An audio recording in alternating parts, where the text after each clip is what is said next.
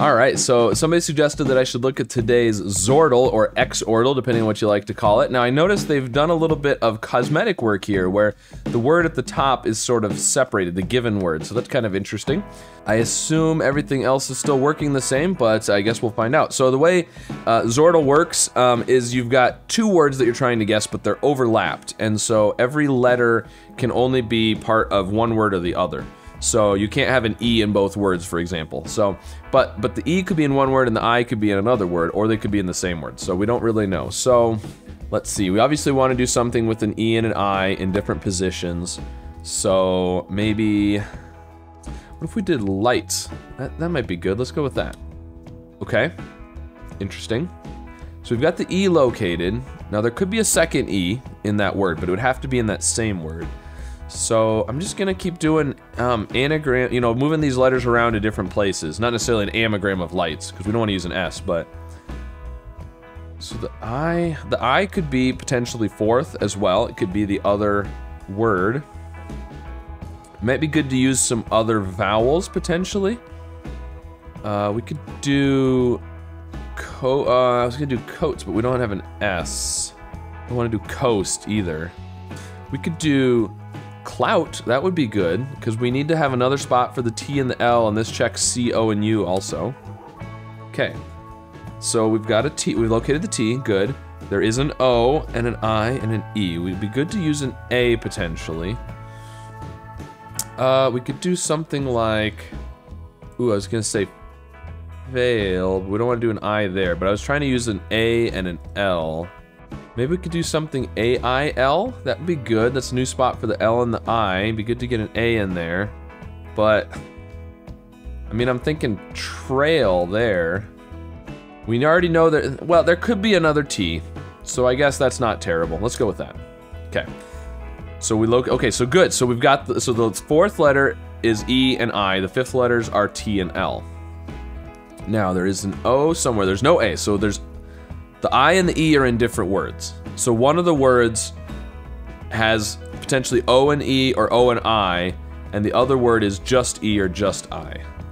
Now, O-I-L would be good, except the O is not third. So maybe something like this, and it could be I-L or I-T, or E-L. We could have something like, oh, I was gonna say towel, but we know there's no T at the beginning.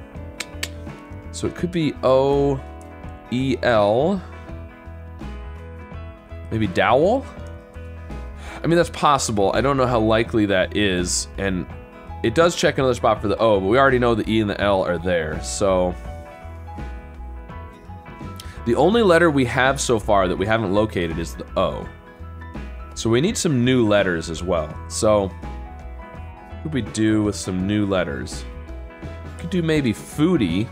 The F, D, and Y would be new letters. Now, it only checks one more spot for the O. But I'm just gonna go with that anyways. Okay, so well, we located the O and we eliminated some more letters, so I guess that's something. So let's say it's I-L. What would that be? It's gotta be letters we haven't used yet, and there's only the one O. So only having one O makes me think it's probably with the I, because, well, no, that's not true, because the O goes with another vowel no matter what, so.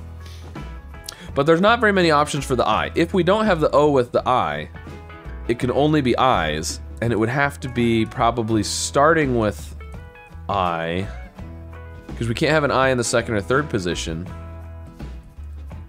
So I think the O with the I makes the most sense. Now it could be L or T. Something like vomit would work.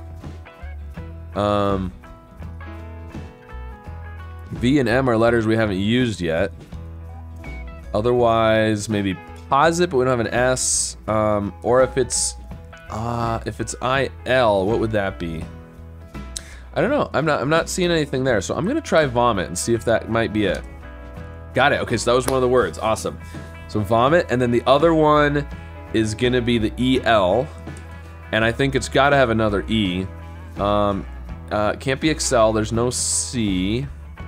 Oh, and there's no E second because of being. So it's gotta be E at the beginning. Well, it could be a double E in the middle like this. Wheel. Wheel, that would be good. Let's go with that one. It's not wheel. Okay, so it's an E at the beginning. And otherwise letters we haven't used yet. I want to say excel, but there's no C. Expel. Expel, which goes with vomit. Vomit and expel. Okay, expel. There we go. All right, so they've been doing this lately. I don't know if it's always the case or sometimes the case, but where the words are sort of related to each other. So vomit and expel. Interesting. So that was a tricky one with the V and the X, and yeah, definitely, and the double E on the expel. So very cool. So let me know how you did with today's Zordle or X-Ordle, however you like to say it, and be sure to like and subscribe, and I'll see you again soon with some more puzzles. I'm gonna go ahead and guess mocha. I like that guess. Oh, it's mocha. And the A is green over here. Ooh, you know what we could do? Khaki, that would be really good with a double K. If the O isn't second, it has to be last, but that seems less likely. So C-O something S-E. Oh, Barcelona, we're in Barcelona. Okay, so we are in Spain, there you go.